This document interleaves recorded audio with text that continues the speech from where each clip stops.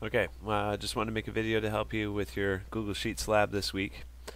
I think probably the easiest way to download the data is to use this link underneath. Okay, you're going to see a link for my video directly underneath this one, so it's probably going to be the middle link, the one that says you could use the Google Sheets document, but if that doesn't work, you can download it here. So that pulls up your data in another screen, and then you can click download to download that data onto your hard drive. And then see how it's downloaded here in my Google Chrome. Now I can go to Google and search Google Sheets, and then I can open it up in a Google document. So we go to Google Sheets. Make sure you sign in too, so you save your work. You can click blank to open up a new Google Sheet. And if you're all signed in, you should be able to click File and Open. And then you want to upload that data set. You could drag it if it's already in your, if you're using Google Chrome, it's already on the bottom, or you can click Select a File from your device and just find it in your Downloads folder, wherever it's been downloaded. Okay, the other way of getting it, the way we used to get it, oh, here, I'll put the link in here. I forgot. Yeah, I'll put the link in here. Would be from actually accessing the original Google Sheets file. That doesn't seem to be working. You don't seem to be able to copy and paste from that anymore, which is strange. Maybe it's some sort of like some way they're trying to protect the files. But either way, so once you get your data set, we can start going through the instructions here. So basically we're doing a hypothesis test for one mean for the systolic blood pressure. We're testing to see whether it's above 140, which is starting to get into the danger zone. Okay, so what you want to do first is calculate the mean and standard deviation of this column of SBP here. Sorry. Okay, so I'm going to type mean. I'm going to type standard deviation. It's going to be a sample standard deviation. So to calculate a mean, just like we usually do, we type equals average, open a parentheses, and then this is where you click and drag the data you want to calculate the mean for. Oops, there it is. Click and drag, and then you can close the parentheses like I did up here. And the same thing with standard deviation, type equals stdv.s, open a parentheses, and then it's for the SBP column. Click and drag, close the parentheses. So that's all we need for part one, is the mean and standard deviation, because we need that in order to conduct the hypothesis test. So to test the hypothesis, we need to calculate the test statistic. Assume that the assumptions for the student's t-test are met, and so we've got to calculate the test statistic using this formula. Now this is x bar. This is the sample mean that you get from this part here, 143.73. Okay, you subtract it by the population mean you're trying to test it against, which is the beginning of the unhealthy range. You plug in 140 for mu. Plug in your standard deviation here, and then the square root of n. N is your sample size, right?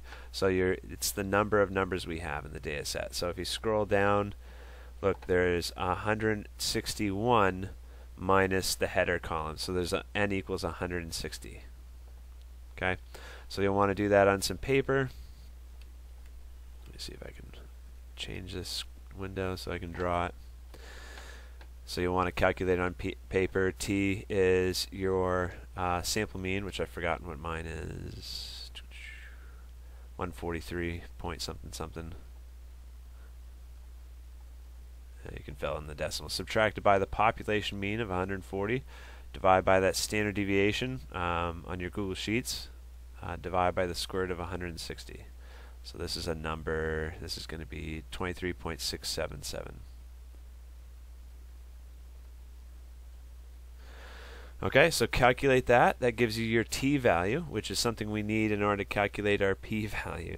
Okay, remember the t-value is like your test statistic. That tells you how significant your results are. We're going to calculate a p-value so that we can help us make a decision. Okay, but for part two, all you have to do is calculate t. We'll find out what that number is. Once you have 3, then Google Sheets and Excel, they have this nifty function in here, equals t.distribution. Okay, so we can start finding our p-value. You can go into Excel and find an empty cell and type equals t.dist. And notice that it's going to give you the left tail. You got to think about whether you want the left tail or not. The first number that goes in here is your t value that you just got from part 2. The second number that goes in here is going to be your sample size. No, degrees of freedom. Sorry, that's a little bit different. First blank is your t value. Second blank is your degrees of freedom. So that's just n minus 1. We said there was, what, 160 numbers here? Yeah, there's 160 numbers here. So our degrees of freedom, it's n minus 1. So in up here we're going to do, for our t distribution, still editing that up here in the upper, actually we can do it here. Put a comma, and then put 159 because there's 160 values, but we had our degrees of freedom is always n minus 1. And then for the last blank here, we're going to write true. Okay, and remember this gives you a left-tailed value. Okay, so 0.9212. That's the that is the left-tailed value under the t distribution. So you got to look at your alternative hypothesis. Do you want the left-tailed value or do you want the right-tailed value? If you want the right-tailed value, all you have to do is pull up a calculator and do 1 minus 0.9212 to give you your left-tailed value. Okay, so that's your p-value, depending on which one you choose, the left tail or the right tail value. And then you can make an interpretation on the hypothesis using that p-value like you've done in Newton. Okay. Okay, so are your results statistically significant for part 4? That's where you use that p-value. And just use the standard cutoff of use 0.05 for significance. Okay, use 0.05 for a significance level. And so what does that mean for your null and alternative hypothesis? If your p-value is low, remember, you're supposed to reject HO. You're supposed to reject the null in favor of the alternative hypothesis. So I think that's it. That's all the calculations. You'll note that if you're watching the video, this said false originally. It's my first time using this function in Excel. It's actually for what we need to do. We need to write true here, so just watch out for that. I think that's everything, though. Message me if you have any questions. If you're stuck on any of the parts of this video, let me know and I'll walk you through it.